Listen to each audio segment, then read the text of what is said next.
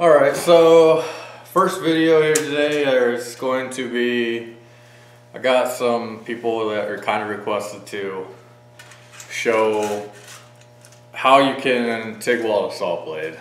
And by saw blade, typically we're talking about a bandsaw blade, which I've got a kind of used one. This is a high carbon one, and it's the one that, the one that came with my Harbor Freight bandsaw, a horizontal bandsaw. And so it's clearly outlived its usefulness as far as cutting, so now we're going to use it for a demonstration in welding up. It's a high carbon saw, it's not a bimetal saw. So I would pretty much recommend the same for a bimetal saw, because they're typically high carbon. Bimetal just means that the teeth are a tool steel and typically an M2 or something, and then the actual spine of it, which is more or less the entire top 7/8 or so, you can actually, if you look at the bimetal saw, you can see where the weld is in the different metal, and that's typically another high carbon steel like a 1095. So what I'm going to do is I just show that this is a hacksaw blade, and it's outlived its usefulness as well. And so I'm going to cut this and then give it a good old weld, and we'll see where it goes from there. So I kind of want to do a little background and see if I can't draw a picture in your head, because whatever.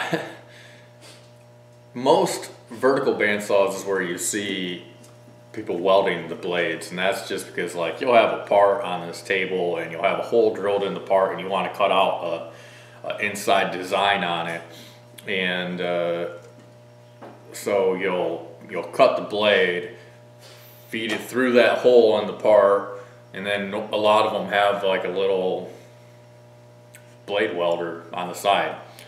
And what the blade welder does is it's a form of resistance welding, and it's got a little grinding setup so that you can grind it, you can clean it, and then you clamp it in these clamps that will flow current through them, and you leave it not just barely not touching, so that there is a gap there so that the electricity has resistance.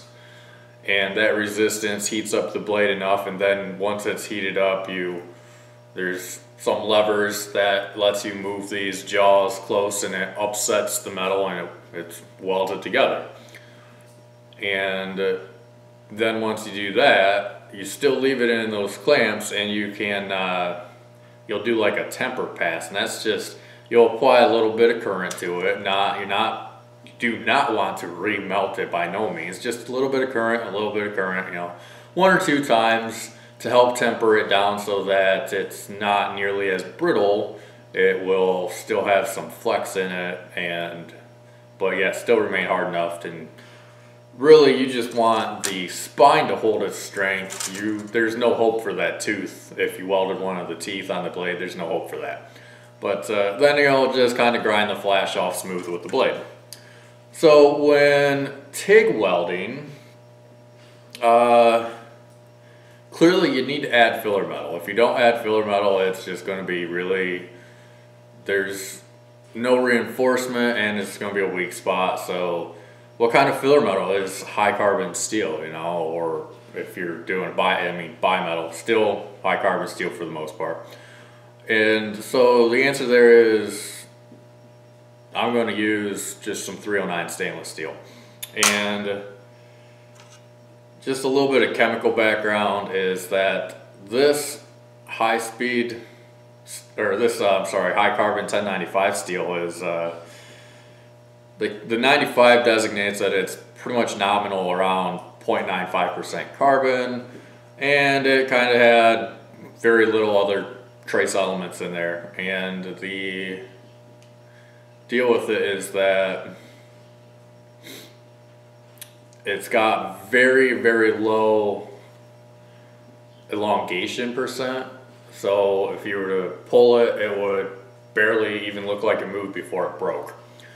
And then with the stainless steel, the 309, it's way over alloyed for, it'll give you a strength like 1095's annealed is 140,000 tensile, I believe, PSI.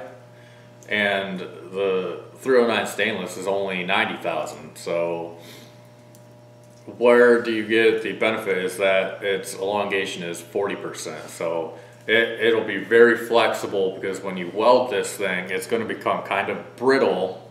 It's not going to want to flex. So you're going to have to go back over with a temper again. But your chances are, when the two outside pieces that don't stretch very much, when they cool down, they're going to shrink back away and they're going to pull away at that weld. So if you had a really like no ductility in your weld metal, then it would pull and it would create so much force that it would just crack that weld. So that's why we use the stainless anyways, is that when these pull away, that stainless is going to be like, you can have me, you know, it's no problem, I'll stretch. And so I'm sure metallurgically I'm breaking all the terms, just so you know. But anyways, that's what we got. So I'm going to do one on this, and then I'm going to go ahead and do one on this. And I think I can show you. Let's see if it shows up. Worth that is actually the factory grind on the where they welded this blade together.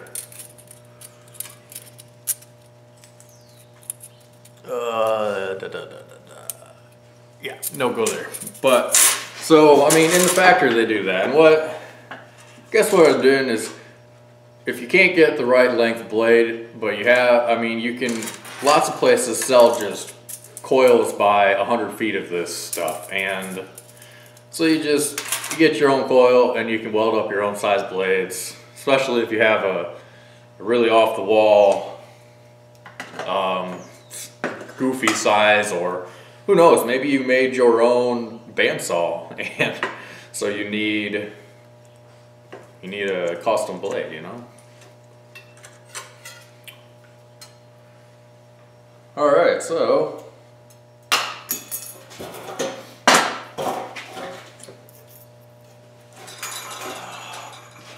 there we go, got it cut. We're just gonna pretend it broke. I need to weld it back together. So let's see if you can see my setup right here. I've kind of just got a plate here that is, I've got a plate right here that is square. That's all I'm using it for, is just a square edge basically. And I clamped it down to towards the edge of the table. And so then I can slide these the blades up against it, and then use that as my gauge, more or less. And I mean, you can clamp it somewhat close to your weld joint. It's whatever you can get away with, really, as far as being close to your joint and still having, I just caught my dog eating something. He probably shouldn't be, but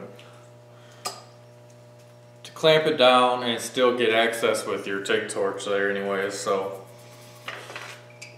then I'll go ahead and clamp this side down, and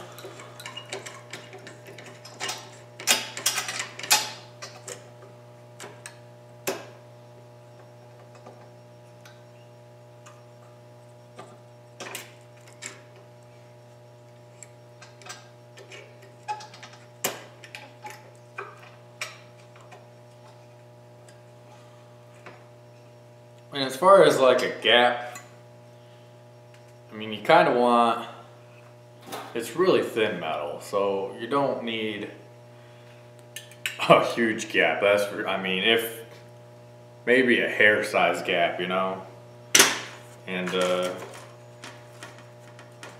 then at this point, I just kind of like to move this away so that I can get the full weld right here on there. And I guess for this setup, I've got using a number 7 cup. It's got a 16th inch gas lens, 16th inch tungsten, ground to a point. My tungsten would be 2% thoriated, I'm sure, and then again, just I got some 16th inch 309. I mean, if you get 16th inch 309 is too big for this job, really. If you had something else smaller than that, say 035, that would probably be a good place to go as far as that's concerned, but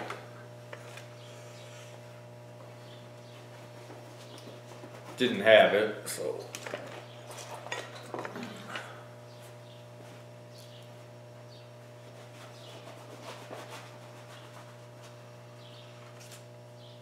Alright, I'm just going to go ahead and run a beat down this real quick. I've got a foot pedal, but I've also got my machine is only set to 40 amps, so nothing, you don't need a whole lot.